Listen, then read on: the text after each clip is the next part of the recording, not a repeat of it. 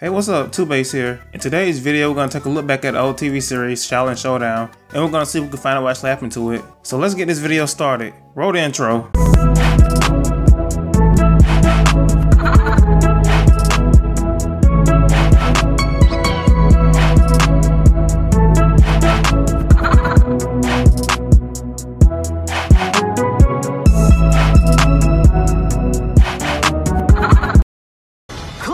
I challenge you to a Xiaolin Showdown. Name your game, Jack. That Robin. First one to catch it win. Okay, Jack. I accept your challenge. Oh. Sucker. Let's go. Xiaolin Showdown. Xiaolin Showdown first premiered on Kids WB in 2003. The show was created by Christy Hui and produced by Warner Bros. Animation. Around this time, the anime popularity was on the rise in the US, but despite this, Christy preferred to create a show that was a fusion between Eastern and Western cultures, which would explain Omi's bad slang gag in the series. Yes! In your head, Ramundo! In your face! Talk to my fingers! The series is about 4 Shaolin warriors and trainers who battle the forces of evil, while also trying to find and protect the Shingon Wu, which are these ancient artifacts that have great magical powers. A typical episode revolves around specific Shingon Wu being revealed, which results in both sides racing to find it. Episodes usually reach ahead with one good and one evil character that must challenge each other to a magical duel called Xiaolin Showdown for possession of the artifact. Basically, it's find and seek combined with Simon Says. The original series ran from 2003 to 2006 with a total of 3 seasons. Xiaolin Showdown won a Daytime Emmy for Outstanding Sound Editing.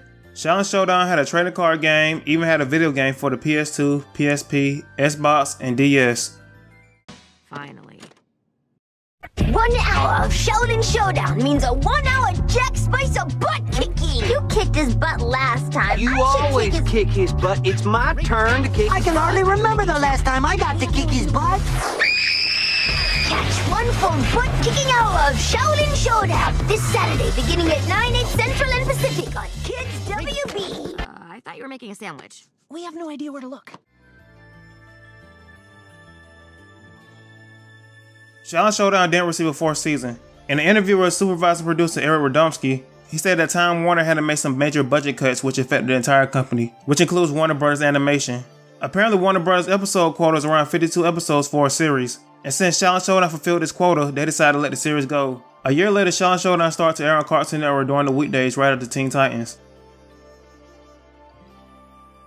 In 2013, Shining Chronicles appeared on Disney Channel SD. The show went through a noticeable change. This is mainly due to copyright with Warner Bros., as Warner Bros. Still owns rights to certain things of that show. The Shingon Wu names had to be changed, like the Orbital Nami became the Orbital Torpedo, the Monkey Staff became the Monkey Spear, the Tangled Web Cone became the Medusa's Cone, and unlike Showdown, since Chronicles is made in Canada, the law required all the voice actors to have a Canadian citizenship in order to work on the show. This is why some of the characters' voice changed. Go. Yeah, I need a few invites to the Emperor's Palace. No way! Not going to happen. No, not in this lifetime. I agree with Omi, and that monk should definitely be Ping Pong! Christy explained that Chronicles isn't a continuation of Showdown. Think of Chronicles as like some sort of alternate universe. Chronicles flopped like hard. The whole 3D Showdown thing just seemed weird and unnecessary, but that's just me. I just mainly want to talk about the main series, but maybe I'll make a video on Chronicles in the future.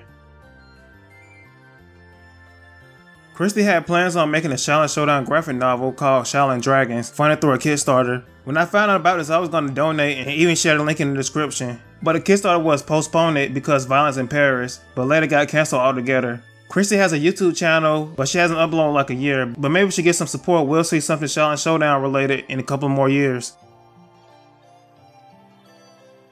Chris hasn't really been doing anything related to animation. She's been working in marketing and communications for the Epron Corporation, which is a company that tries to find a way to cure Alzheimer's and Parkinson's. Tara Strong, the voice of Omi, is basically in everything. I mean, come on, everybody knows that. Kimiko's original voice actress, Grey DeLisle, is pretty much the same as Tara Strong.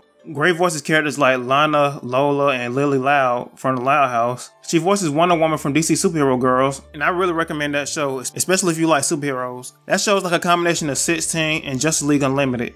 You simply lack proper motivation.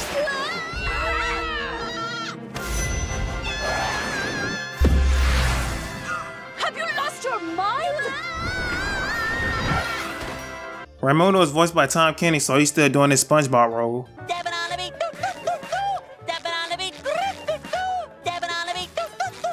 Clay's voice actor is Jeff Bennett. You probably know him as the voice actor of Johnny Bravo. He's still doing voiceover roles, mostly as like supporting cast, like in The Loud House, Kingdom Hearts 3, and more.